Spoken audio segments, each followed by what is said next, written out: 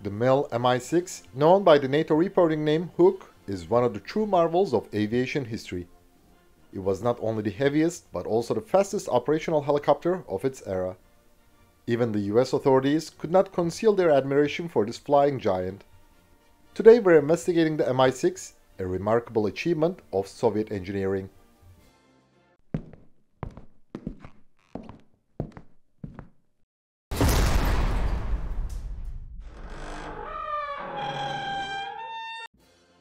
The Mi-6 is now enjoying its well-earned retirement. However, it still holds a special place in the memories of aviation enthusiasts. For a long time, no rotorcraft could match its capabilities or even come close to what the Hook could do. Its story began in the early 1950s when the Soviet Army required a heavy helicopter capable of carrying loads of approximately 6 tons, including heavy artillery, tractors, trucks, and airborne self-propelled units.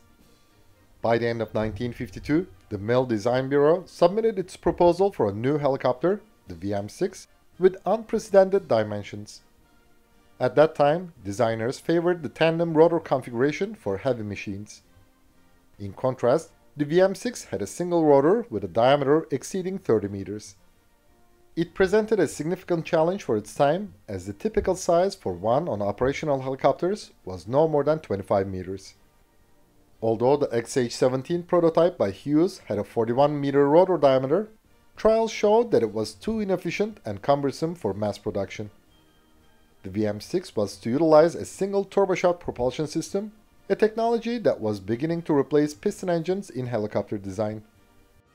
During the design phase, the Soviet Army requested a 1.5-fold increase in lifting capacity.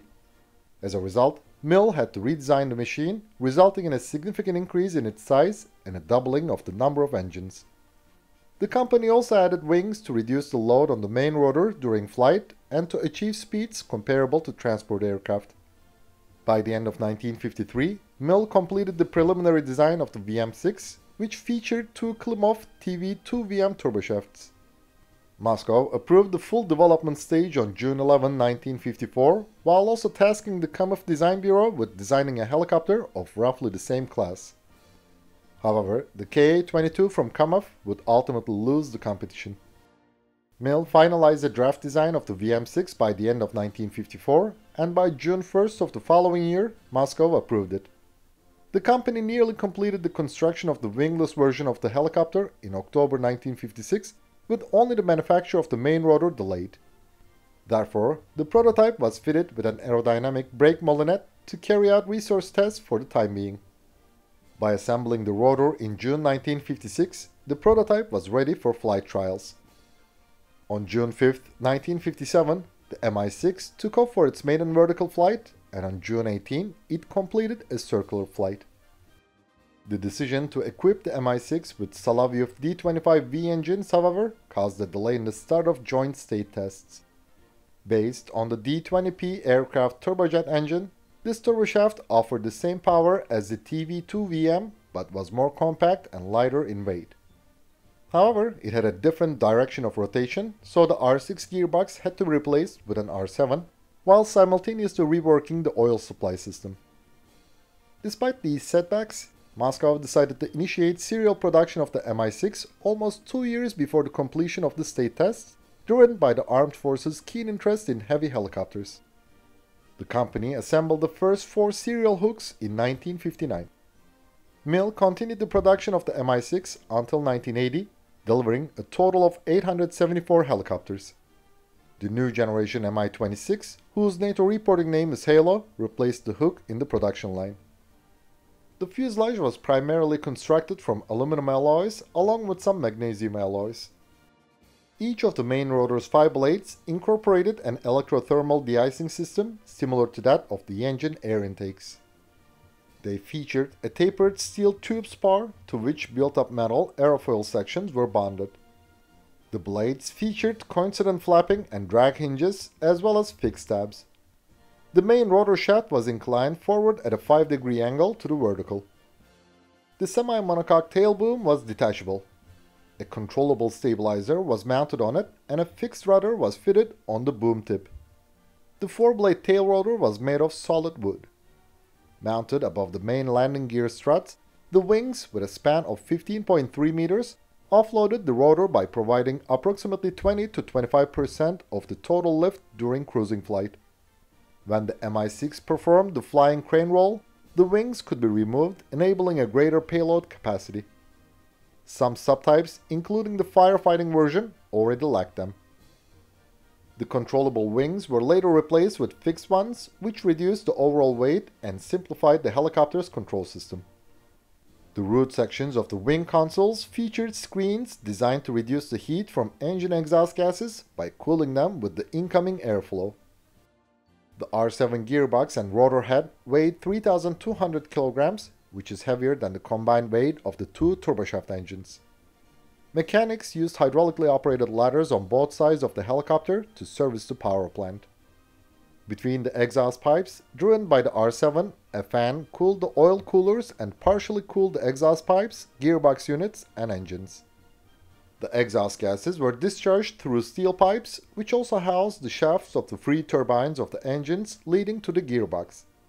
The heated air was directed to the air-to-air radiator, warming the cargo cabin. The navigator sat in front of the crew cabin, while the pilot and co-pilot were in the middle, and the radio operator and flight engineer were at the back. The sixth crew member was the loadmaster. The crew cabin could be armored with 12 removable KVK2 homogeneous steel plates. Initially, the Mi-6 was fitted with the AP-31V 3-channel autopilot, which was later replaced in 1962 by the more advanced AP-34B. Unlike its predecessor, it was connected in series rather than in parallel, which greatly simplified piloting. After the introduction of a new autopilot in 1967, a rotor speed stabilizer was also installed. Additionally, during this modernization, the ultraviolet illumination was replaced with red instrument lighting, significantly reducing eye fatigue for crew members during night flights. Some Mi-6 were equipped with a 12.7mm machine gun on a limited mobility NUV-1V mount at the navigator's position. This practice quickly proved its practical uselessness, as the weapon's horizontal aiming angles were only 30 degrees to the right and left, and the helicopters were mainly fired upon from the rear hemisphere. The cargo cabin measured 12 meters in length, 2.65 meters in width, and 2.5 meters in height, providing a volume of 80 cubic meters. Its floor could withstand a pressure of 2,000 kg force per square meter at the front and rear, while this figure reduced to 600 kg force per square meter in the middle. The Mi-6 could transport up to 65 soldiers or 41 wounded personnel on stretchers, accompanied by 2 medics.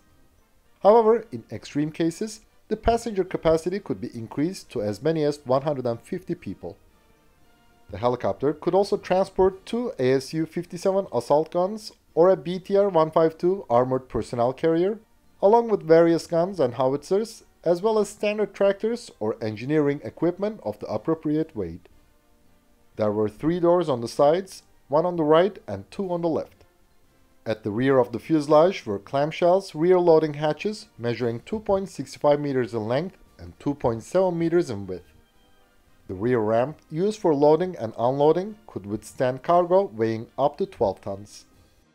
The service lives of many critical parts were continuously extended. In some cases, it increased from 50 hours to 1,500 hours. The Mi-6 had an endurance of 2 hours and 51 minutes and a hover ceiling of 2,500 meters. In 1962, the onboard AI-8 turbogenerator was installed on the hook to facilitate easier engine starting. Afghanistan, Algeria, Belarus, China, Egypt, Ethiopia, Indonesia, Iraq, Kazakhstan, Laos, Pakistan, Peru, Poland, Russia, Syria, Ukraine, the USSR, Uzbekistan, and Vietnam are former operators. With a 6-person crew, the Mi-6 could carry up to 90 passengers. It had a length of 41.74 meters, a rotor diameter of 35 meters, and a height of 9.86 meters. The helicopter's empty and maximum takeoff weights were 27,240 and 44,000 kilograms respectively. 2 5,500 shaft horsepower Solovyev D25V turboshaft engines provided a top speed of 300 km per hour. Its cruising speed was 250 km per hour. The helicopter's range was 1,450 km. It could climb to an altitude of 4,500 meters, in other words, 14,800 feet. MIL developed various serial and non-serial Mi-6 variants. Let's mention some of the most notable ones. The Mi-6A was a new basic modification of the helicopter created in 1971 as a result of numerous changes made during the first decade of the machine's operation.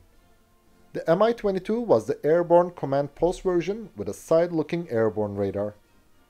Some helicopters were also converted for search and rescue, fuel transport, medical evacuation, and firefighting roles. Of course, the Mi-10 flying crane with the NATO reporting name of HARC was also based on the Mi-6. The Hook was a true record breaker, earning global admiration even from the rival bloc. On October 30, 1957, the helicopter took off with a load weighing over 12 tons to an altitude of 2,432 meters, which was twice the record of the US S-56.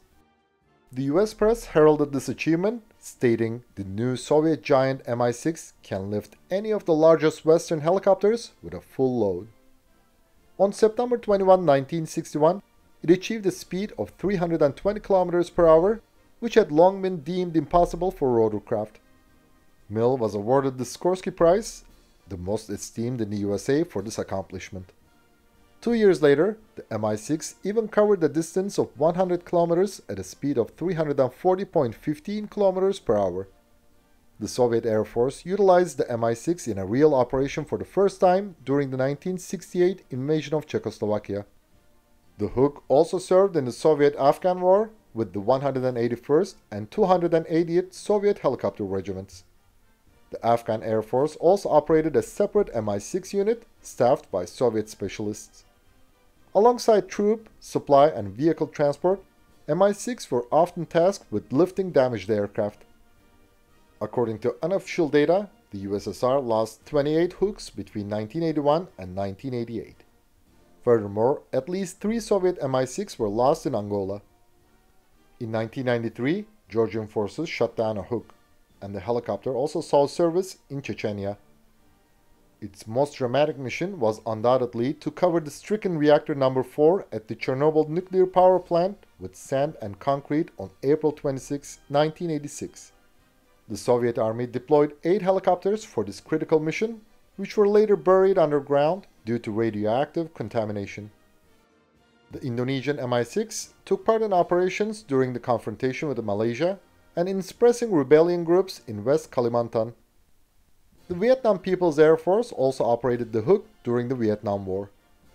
Whenever the US Air Force attacked North Vietnamese air bases, the Mi-6 would lift fighter jets to safer camouflage areas, then lift them back to their original positions after the air raid.